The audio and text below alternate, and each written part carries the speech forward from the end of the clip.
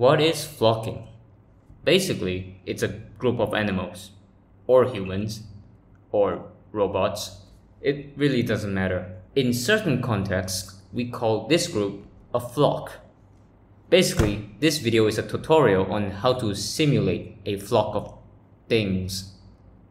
Just things. Now, flocking steering behavior is not a concept native to only Roblox Luau. It's a technique that can be used across all coding environments and game development IDEs like Unreal and Godot and GameMaker and Unity. But I'm gonna use Roblox Studio because that is the only program that my pathetic ass understands. So to get started, I create a new base plate and immediately insert an NPC. I'm gonna call him a boy. No, and don't worry, that's not a slur or anything. He's called a boy because that's exactly what he's going to be. That's right, we're creating life. Well, the more accurate way of saying it would be we're just simulating it. But whatever. I then made sure he had server-side animations before inserting another script. Now this is where the cooking begins. First, we need to allow boids and the flock to find each other in the game directory. So I'm putting them in this flock folder. Now you could use tags and collection service to group them together instead, but yeah, that's for nerds and I'm not a nerd. Now the actual reason is I personally like this approach better myself, so I'm using it. Then I duplicated my boyd here a few more times because bro is not a one-man army and you can't reasonably call this a flock. In the script, let's connect a run service post simulation event function so that the boid will calculate where it's supposed to go every frame. Then we'll use... wait, what is that? This, my friends, is humanoid move. Now I know most of you mainly use humanoid move to instead because most of the time you know the position you want your NPC to go to and you just plug it in there. But in flock simulations, the NPCs or the boids movement will be dictated by a bunch of direction forces instead of knowing exactly where to go. And guess what function uses direction? That's right, humanoid move. So yeah, this function will make things very convenient. Now I mentioned before about a bunch of direction forces, but what does that mean? Well, it turns out flock behavior can easily be summarized by 3 behavior forces. What simple creatures we are. These forces are separation, cohesion, and alignment. To explain these 3 forces, I want you to imagine you're at a marching band, which kinda means you're in a flock now. Now, you don't want to get too close to the other band members because you guys might hurt each other while playing your instruments or whatever. And also because both of you like your personal space. That's what separation is. But then out of nowhere, you get separated from the group too much. And now you just look like a dork standing all by yourself. Naturally, you would want to reconnect with that group. So that's what cohesion is. Now, alignment is simple. You just want to be facing the same direction with the rest of the group because you look out of place if that's not the case.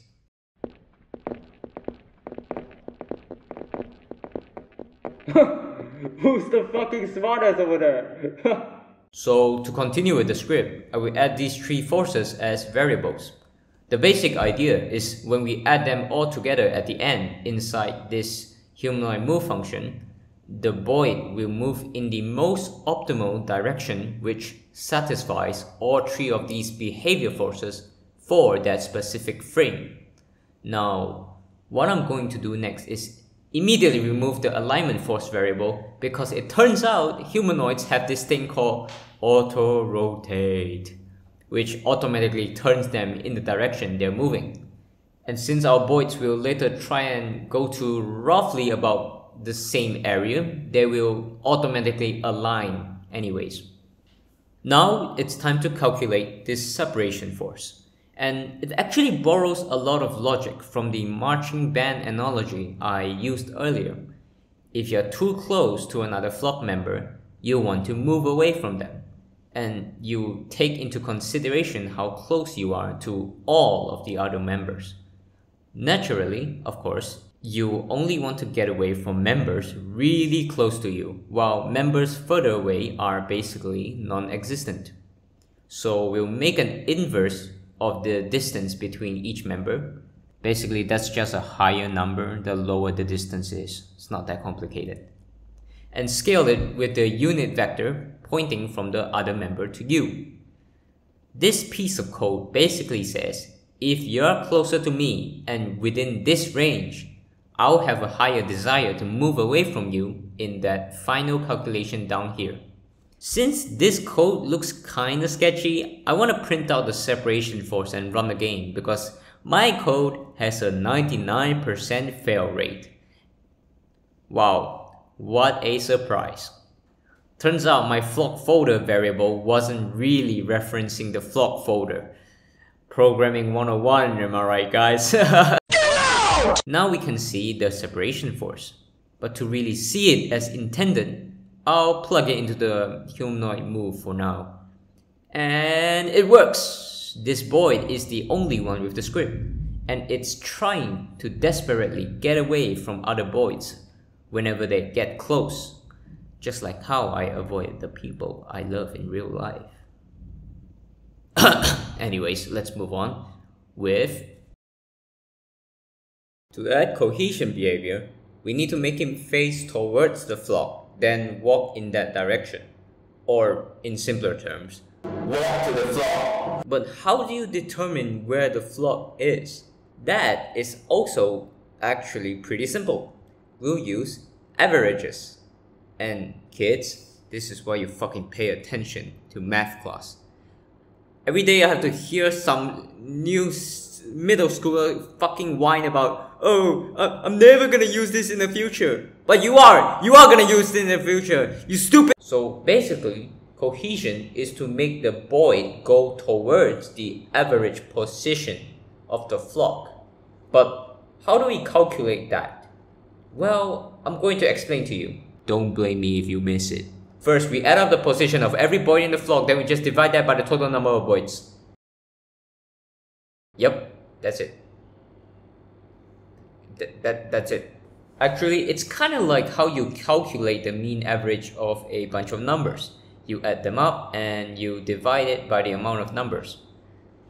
In this case, we substitute the numbers for positions. You can also plot this concept out on the graph and see it work in real time for yourself, if that's what you like. So inside our code, we'll do just that. Let's add up everyone's position in this average pos variable, then divide it by the number of boids at the end here. Now we just make a unit direction that points from the boid to the average position like this, and yeah, that's the cohesion force. I also put a multiplier to make it stronger because from past experimentation, the cohesion force gets completely overwhelmed by the separation force sometimes. So I found that times 3 is a good multiplier. Add that baby in and boom! Oh, they're not moving. I know why. Let me just add this script to the rest of the little guys and now they are a working flock. Yay! They sort of just vibrate slowly towards 0, 0, 0. I don't know why, but yeah. I think the thing you should pay attention to, however, is that they are staying together while also staying an appropriate distance apart. So, it works. Although we have a flock now, the flock is still kind of, how do I say this? Aimless? Purposeless? Pointless? What I'm trying to say is, they have no goal, no drive to go anywhere. Yeah, they're acting as a flock, but they don't really want to go anywhere. They just kind of vibrate. Okay, that sounds weird. So how do we get them to move somewhere, anywhere? First, I added an attribute into the flock folder that the boids are in and named it target pos with a vector tree type. I think you can see where this is going.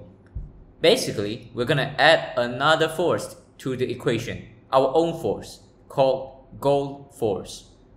This adds a tendency into their behavior where they also want to collectively move to a certain position. And this is as easy as you expect it to be. This force is just a simple unit direction pointing from themselves to the target position specified by the attribute. Pretty simple.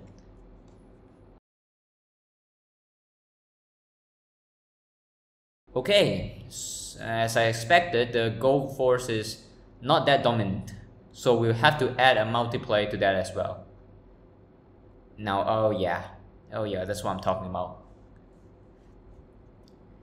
Okay, I mean, that should be the end of the video, but a lot of things are still missing. For example, why are they spazzing out like that? And also, they're really stupid because herder, no pathfinding. So they don't have any concept of obstacle avoidance. So how do we add all that? Now I don't want this video to be too long and complicated, so I won't add pathfinding stuff in this video to their logic. But what I will do is try and fix this epilepsy bullshit they're doing. So next, I put this post simulation code all in one module script, which I can then call a function inside of to essentially assign flock steering behavior to the boids. So I don't have to manually alter every script every time I need to make a change to the code. Now let's get to the bottom of this. Why do they keep going back and forth like idiots?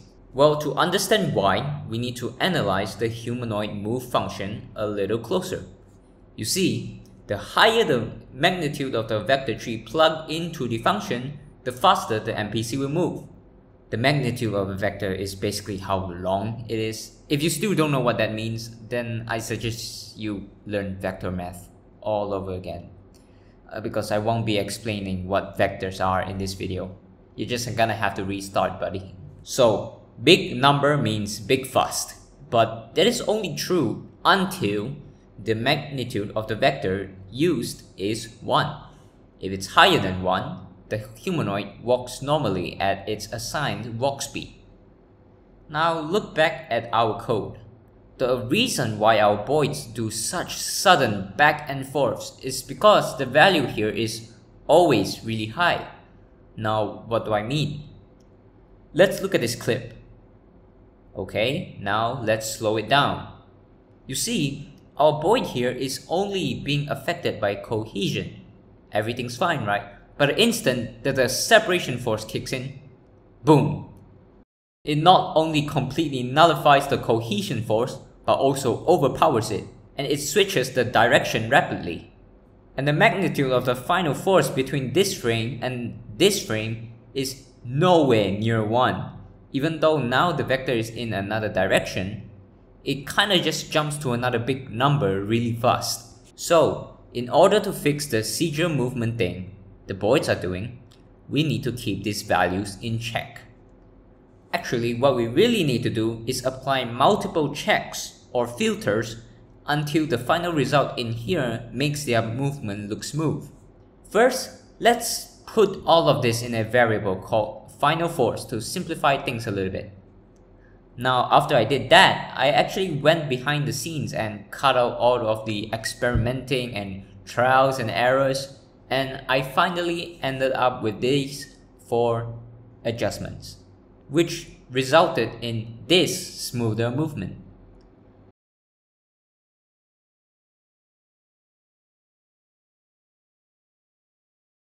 I will now explain the reason behind why I added each check.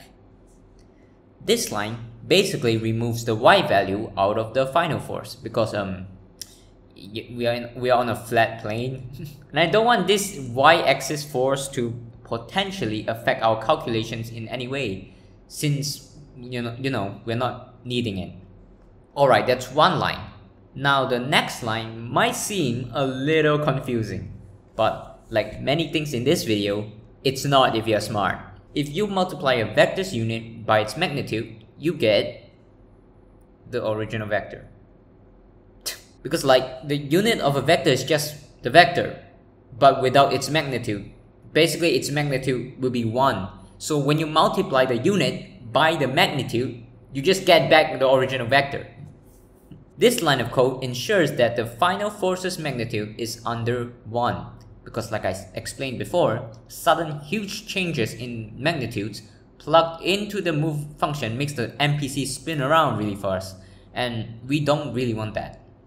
I also can't simply set it to its unit like this, because it always changes the magnitude to 1 even when the original magnitude is below 1, which I want to potentially accept. Now on to the next line, which is our dampening check. Spoilers, it dampens the force. Alright, I know that doesn't explain a lot. So dampening in this context is basically taking the last frame's final force and then setting this frame's final force to something in between that. For example, if the last frame's final force is this, and this frame's final force is this, I don't want an NPC to suddenly use this to move, because it would cause a jerking motion, which just makes them look like a traumatized war veteran. So to smooth out the movement between the last frame and this frame, I use lerp here to interpolate between the two values. Then after all that, we can record this frame's final force into this variable so it can be used for the next frame. For our fourth and final check, I just turn off the NPC's auto-rotate if they virtually aren't moving at all, because despite my best efforts, even one tiny ass change in the vector's direction will cause them to spin. Hey, blame how the humanoids work, not me. And with all of this stuff out of the way, we have this as our final result.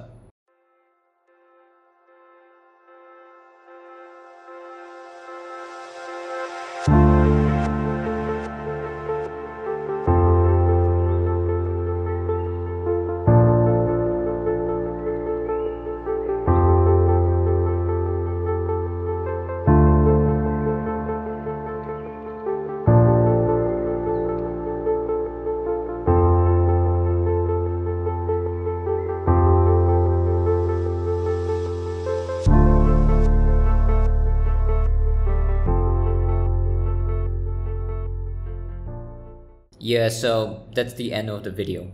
I know the boids still lack more advanced features like pathfinding. Like, is this crowd of boids supposed to know this is a wall? But I feel like this video is more about the fundamentals than anything, so yeah. Now you can make your own simple brain vlogs in Roblox Studio. Go ahead. Alright, remember to like and subscribe, and I'll see you in 300 years.